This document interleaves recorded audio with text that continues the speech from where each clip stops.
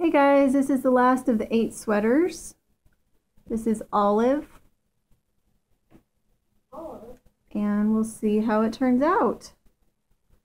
Pretty exciting. It finally dried. This one actually took 2 days to dry because I didn't have a fire going. So even though it's quite warm today, we have a wood stove, wood fire going with the fan to get it to dry faster. So there we go. There's the last one that will be dyed. The next one and the last one I will be hand carding and hopefully not dyeing. We'll see, because I'm hoping the color turns out real nice by itself. There we go.